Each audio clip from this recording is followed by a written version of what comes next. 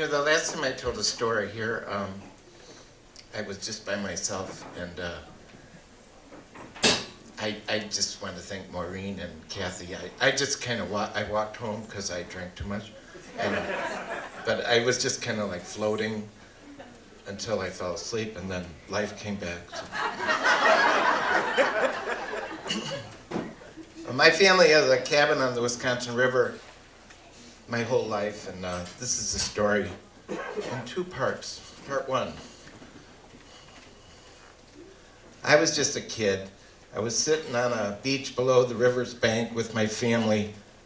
I stared at inner tubes and canoes floating down the river southbound. It was sunny. You know, if you left your feet in the water long enough, teeny tiny minnows would kiss your toes. But you had to stay really still. Gary, will you run up to the cabin and get the copper tone? It's on the bed in the first bedroom, asked my mom. Actually, she had to ask me 3 times because I was watching my toes getting caressed. My cousin Jody had made a declaration that he didn't want to be called Jody anymore. His name was going to be Joe.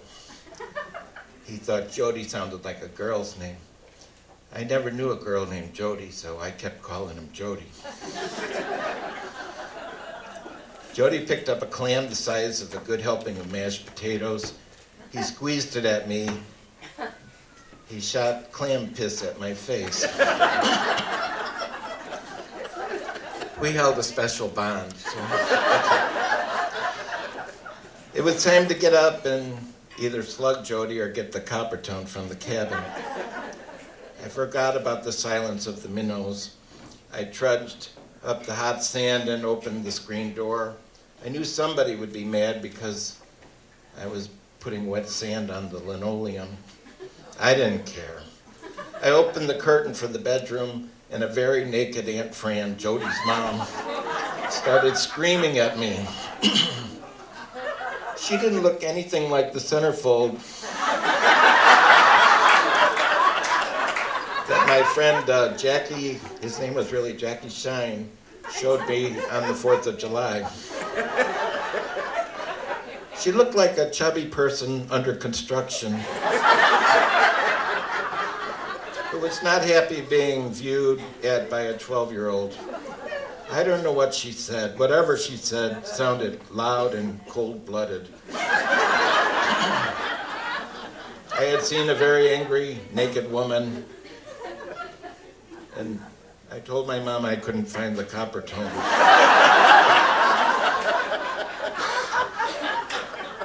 This is part 2. Just as disturbing as the first. This was like 1972. It was the last day of our Labor Day summer vacation. We had shared the cottage with my Aunt Fran's family. This was like the year after. All the kids besides my cousin Jody and I stayed back. Our moms were uptown at the laundromat. Jody, Lindsay, my 13-year-old cousin, thought I was cool just because I was 15. He was right. Our dads were napping on opposing couches, enjoying box fans blowing August air on their torsos. When our moms got back, we all had 3.5-hour trips back to the suburbs of Chicago in big, ugly station wagons. Come on! You know, I'm nervous tonight, so if you heckle, just be more gentle.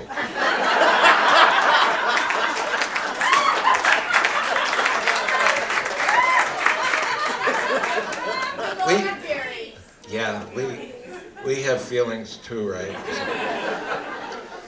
Hey, Gary, let's ask if we can enter two down to Bob's Riverside. Bob's Riverside was like a bar and a boat launching place 2 miles down the river. It was a boss idea. It swirled in my head, the Wisconsin River and us. We could avoid the chores of dragging out suitcases to the cars. Let's ask, I said. Jody did. He asked his dad, who wasn't as asleep, really, or as mean as my dad. I had a gut feeling my dad would say no, but my uncle said yes. He'd pick us up in a couple hours at Bob's Riverside. We rolled 2 semi-truck inner tubes out of the boathouse. We didn't think about wearing t-shirts or putting Coppertone on. We followed the tubes as they spun down the bank into the river's channel. The river was all ours. Nothing was going to stop us now. I just added that, Cathy.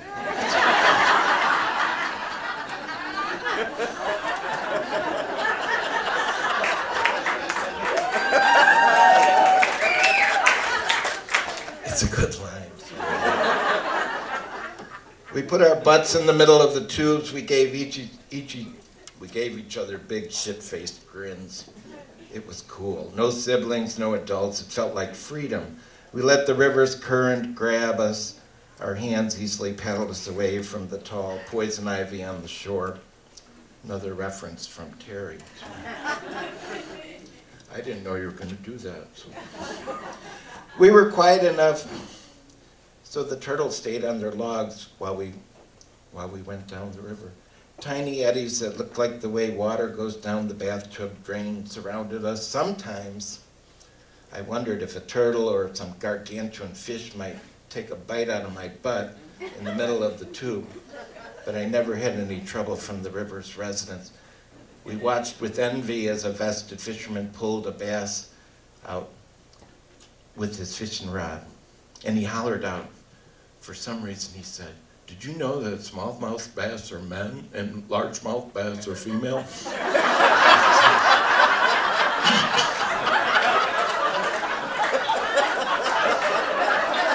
We didn't know that. Anyway, he got it in the boat. Jody was yapping about a song that WLS played every 27 minutes or so. The lyrics were about a guy looking for a lover who wouldn't blow his cover. Take it easy. I could see Jody's shoulders getting redder all the time. I assumed I was sunburning on my shoulders, my nose. I didn't care. This was an almost perfect day. The bridge marked the halfway point to Bob's Riverside.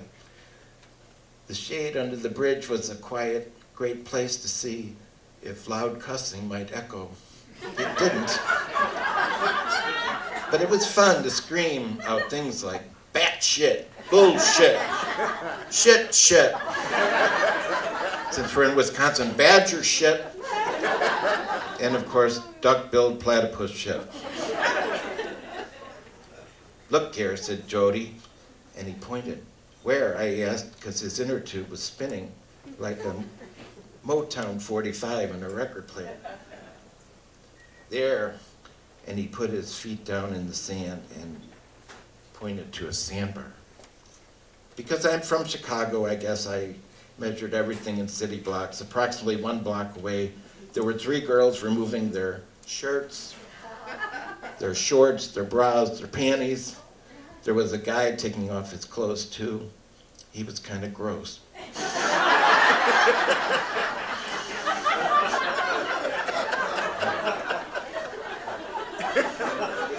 The day developed into a mental photograph. I was flashing pictures with every blink. I wanted to store this film into a safety deposit box in my brain storage unit. I had a lot of room up there. I stood up in my tube and I stared at true nudity. Everyone I knew, except for Aunt Fran, pretty much kept their clothes on.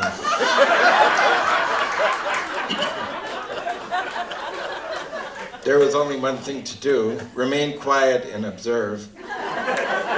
We did for a long, long time. Let's get closer, I suggested. I felt like if we talked about this phenomenon, it would fade out. We tiptoed closer to true nudity from half a block away. I could hear the Beach Boys fanning out a surfing song from a transistor radio. I saw sights that are always hidden unless your friend's father hid a Playboy under his mattress and your friend somehow discovered it and showed it to you. I could see boobs.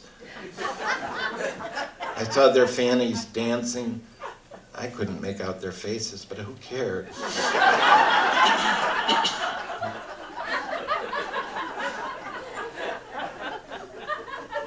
I've gotten more sensitive lately.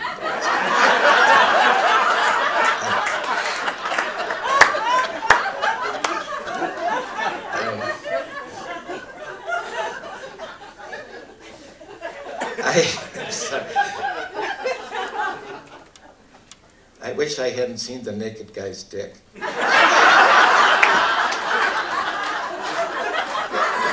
I was thinking he was going to get sunburn on it. Nobody was applying lotion.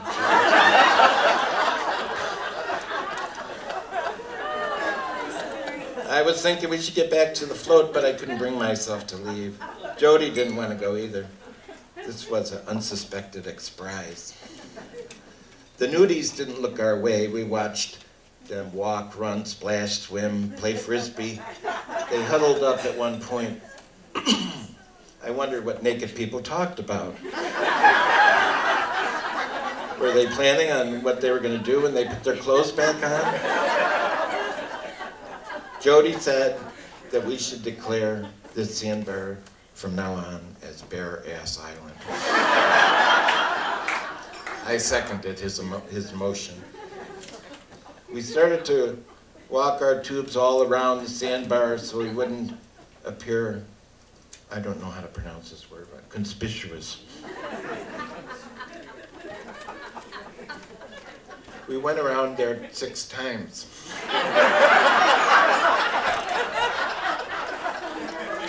Very discreetly.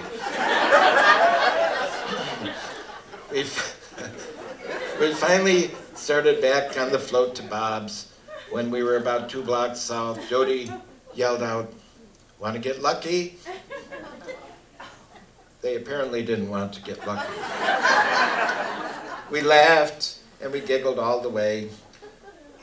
We rolled our tubes up to the boat launch at Bob's. My dad's fishing boat was parked there. My sister Diane was sitting on the front seat of the boat with a Tiger Beat magazine. "What happened to you guys?" she asked. "What?" We both said. "You've been gone for 5 hours. It only takes 2 hours to float."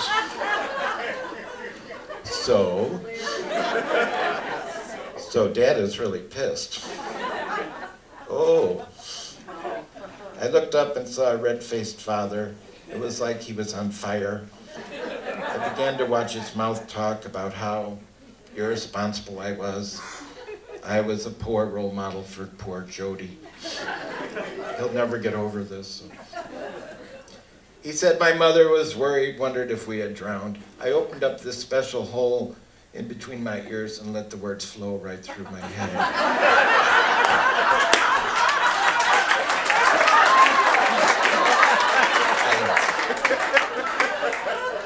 I keep that open for supervisors.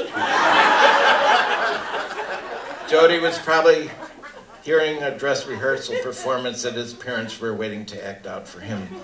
I imagine it would be called "You Little Shit." We got into the boat. Dad stuck his cap in the river water and slapped the wet hat back on his head. Jody and I put the inner tubes in the boat. We sat on the seat over the live box and stared at our feet. Dad pulled the cord to start the oven root, and the cord came out. Dad had a new reason to swear. Everything was my fault. I wished he would go up and have a cold beer at Bob's, but he made us stay in the boat while he fixed it. It felt like another 5 hours, but this time with really lousy scenery. I assumed he must have driven his boat past us at Bare Ass Island when we had been circling it and missed it. Dad finally fixed the cord, put it in go, and we were on our way. Jody and I stared at the inner tubes between the seats. We shared glances at each other and smirked. We both knew from ricochet glances and grimaces that our crime was easily worth any penance a parent could lash out. Diane was reading a story about David Cassidy in her magazine, and out of the blue, my dad tapped me on the shoulder. He pointed knowingly at Bare Ass Island. There were now 8 nudies on the same. I nudged Jody. He looked too. I cast a look at Dad, and he winked. He slowed down the boat, and we all enjoyed the view.